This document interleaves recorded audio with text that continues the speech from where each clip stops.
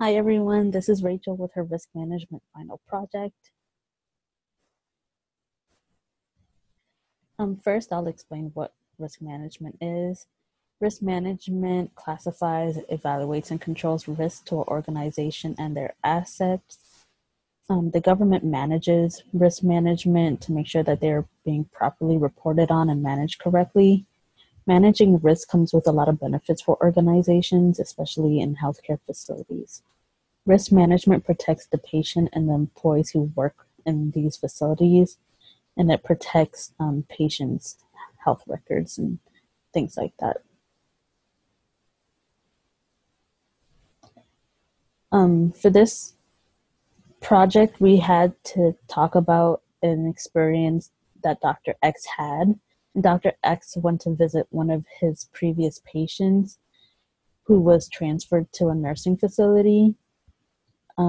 He sent electronic files to the facility, but he also went to the facility to check up on the patient, and he accessed that facility with just a picture ID. He was also able to access the patient's files with no problem from the staff at the nursing facility. Um, while he was at the facility, he used an offshore and outsourced transcription service to dictate. Afterwards, he went home and he used his home computer to complete his files and complete his assessment. And I just put that there was a possibility that the doctor's computer could be stolen, and that's one of the risks that I found. And I'll discuss the other risks on the next slide.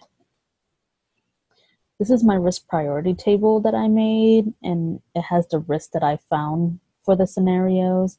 And the risks include electronically transmitting files, and this means that the files could be lost during transmission. The doctor had easy access, so accessing the facility with just a picture ID was a risk that I found. Outsource and offshore transcription services was a risk. Usage of home computer to access patient files is another one. And like I mentioned in the previous slide, the doctor's home computer could be stolen. Electronically transmitting files, I found that this might be a risk because the files could be lost. They could probably be sent over fax, and anyone could just pick up the fax if no one's looking, or the files could be sent to the wrong email address, things like that.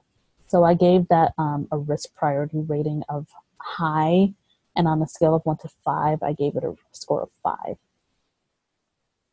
Anyone could access the facility like Dr. X did. All he had to do was show a picture ID, so it's possible that anyone could walk in and have a lab coat on and then have a fake ID.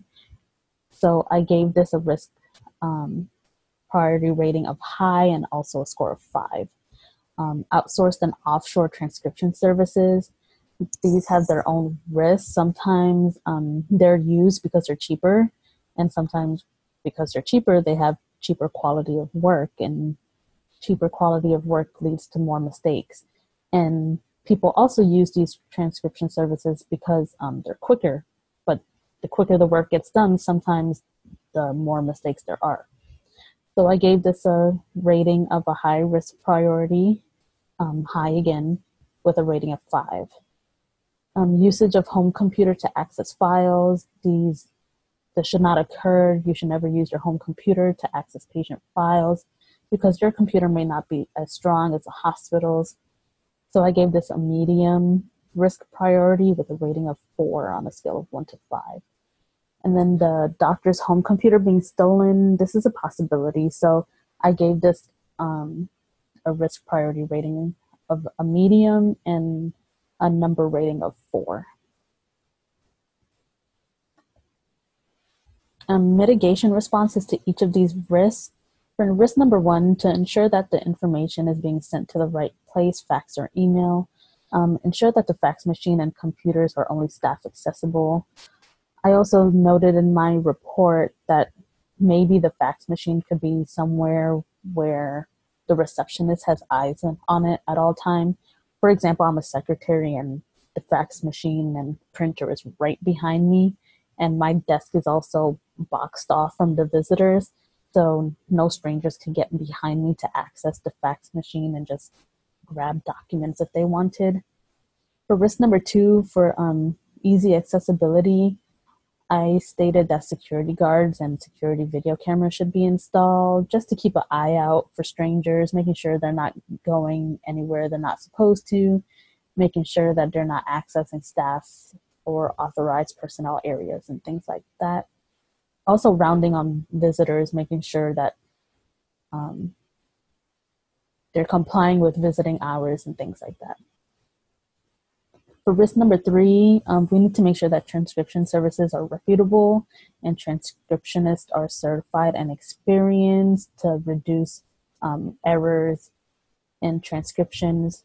And errors could be anything like the wrong dosage, like moving a decimal point over could change a dosage dramatically, or even misspelling a prescription. Risk number 4 and 5, reduce the use of home computers due to lack of security software. I actually think that home computers should not be used by doctors. If they're going to do work, they should do it at a facility, or they should have a laptop that was given to them by IT that is secure.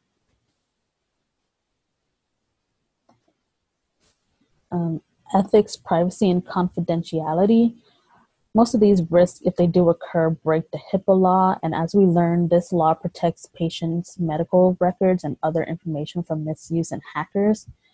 Sometimes even a patient's trust and relationship with their doctor can be broken. For example, if I found out that my doctor was doing work on his home computer and this caused a breach in his computer, I would be highly upset because I know that he's not supposed to be doing work at home, but sometimes, work follows you home, but this can be prevented.